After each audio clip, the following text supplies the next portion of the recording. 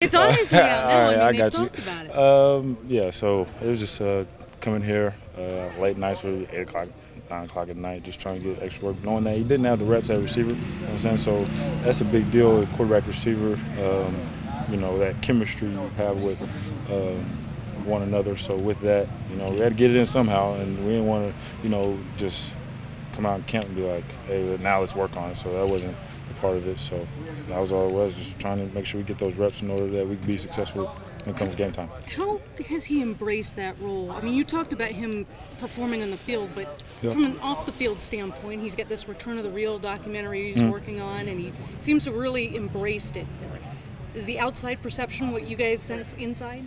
I mean, I feel like he's just taking it one day at a time, knowing where his shoulder's at, and coming off 2 shoulder surgeries.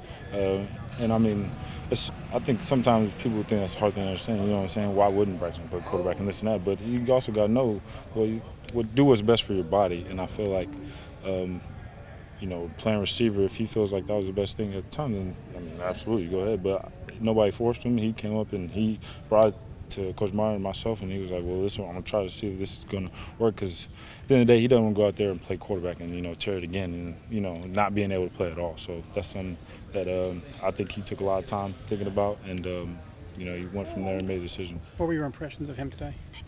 Fast, you know. I didn't really get, you know, I have other reads. So when I saw him, when I was throwing in the ball, it seemed like he was more open than other guys. You know what I'm saying? So except for there was one time we got Vaughn on a post. You know, Vaughn's a very good cover guy. So, but there's other times in the boundary he got one of our young guys on a corner route, and the corner route was like 5 yards away. So How were his hands? I feel like it was, I don't know, it was okay. It wasn't crazy good, but I think that's get better with time. And, you know, his helmet shaking around, you know what I'm saying? It's just part of it. So you just need to get reps at that.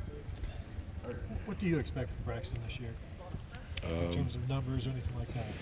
I really don't know about as far as numbers. I just feel like he's one of our playmakers on the team. So with that, I'm gonna do my best if I'm playing quarterback, get him the ball, just get out of my hands, give it to him. You go do the run around and juking and all that stuff. And I feel like that's always my approach. Just get the ball out of my hands, give it to the playmakers, and let them do what they came here to do. And so with that, Braxton came here to make a lot of plays and, you know, do a lot of cool stuff that I can't do. So make sure he go do that. You know, do my best, get him the ball so he can go do what he does.